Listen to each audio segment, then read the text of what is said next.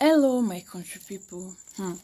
As everywhere hard for Nigeria, so Seyi come as I can talk say. He can talk say if another election was held tomorrow, I would still vote TINUBU. Imagine, with everything we be say, with all the action where they go on, Seyi still talk and say if they hold another election tomorrow, na TINUBU him go still vote for. He say, I would rather stay with Moses through the wilderness to Canaan than eat meat and drink wine in slavery in Egypt at the expense of my children's future.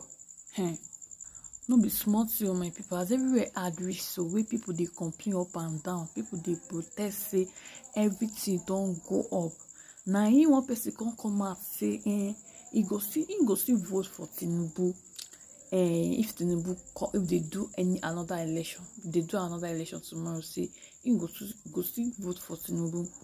Wahala oh, some people just like sufferness for this life.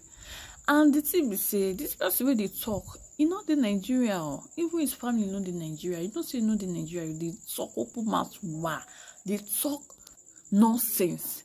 They talk nonsense, they open mouth wide, they talk nonsense, say, you go still vote for TINUBU, it better me, you follow Moses, we go lead you through the wilderness to Canaan. Like, now wow, now so this person can't reply him, can't talk, say, but your family not dey wilderness, lol. Now the rest of Yoruba, where they listen to Kolo like you, I blame Sha, Oga wilderness. But your family they chill out for UK. For once, I truly believe that you are a comedian. Not truly comedian, because na really comedian. She na really comedian because what he's saying is arrant nonsense. How will you be saying you will still vote for TINUBU when they hold another election tomorrow and people they die every day? You when they talk say you go still vote for TINUBU. You dey UK they relax, they chill out with your family. Now wow.